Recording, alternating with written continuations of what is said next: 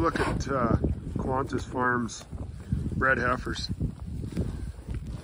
Give you a little info here. The reds and the blacks are bred to a low birth weight, a 74-pound birth weight red Angus bull.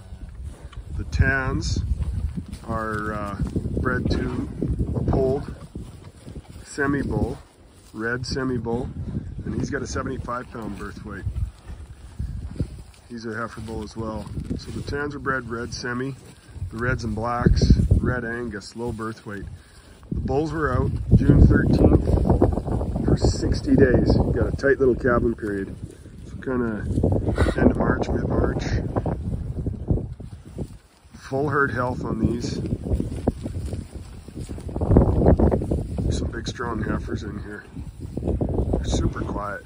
We just walked out here. We threw some pellets out to them and walking around them. They're just dog quiet. They're right off the grass. You can see the flesh on them. They look really good. If you're looking for some Charolais cross heifers,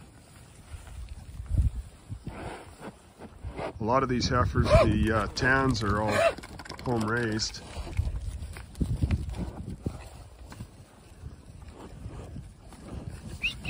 Hey girls.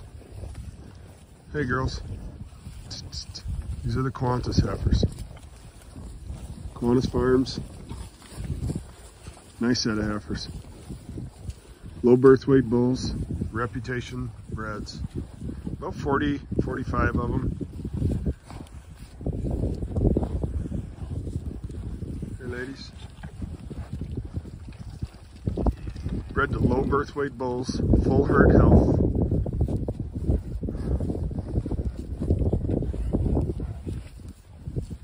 Like I said, the reds and blacks bred to a low birth weight, 74-pound red Angus bull.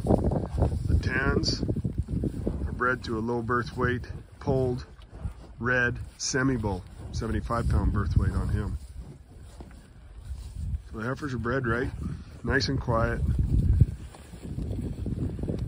This is the first part of September when we're looking at them here. They look darn good. There you go. There they are.